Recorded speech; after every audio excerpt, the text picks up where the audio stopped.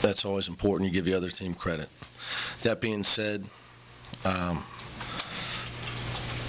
first thing I want to clear up before anybody asks me about three-point shooting. We're 13 for 44 from two-point range today. So that was not the reason we lost. The reason we lost, we were not ready to play. We played as individuals. We played with no focus, no energy. We had poor preparation, poor leadership,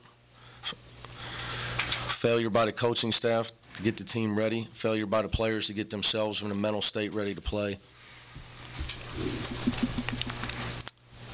Outside of one or two teams in the country that have 4 or 5 NBA players, and maybe even them on some days, you don't come with tremendous energy and focused and go out there and play with discipline and toughness, you're going to lose.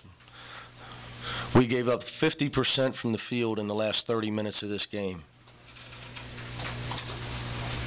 So we lost because of defense. We only had 31 deflections and pressed the entire game, or we're supposed to be pressing. But I can't get my senior guards to pressure the ball. I have to yank them and put in freshmen, which says enough about that how to answer why the final score said what it said.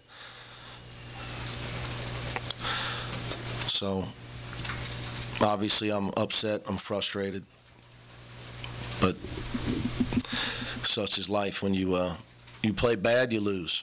Welcome to the Big East. Today we played awful, and I'm not talking. And again, I'm not talking about shooting the basketball.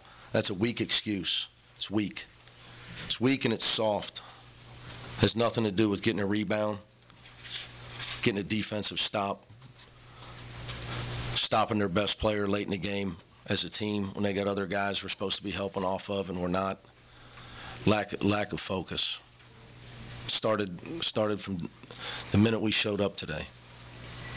I mean, honestly, like it all started from the beginning. Like I failed from the get-go to get myself and get my team going.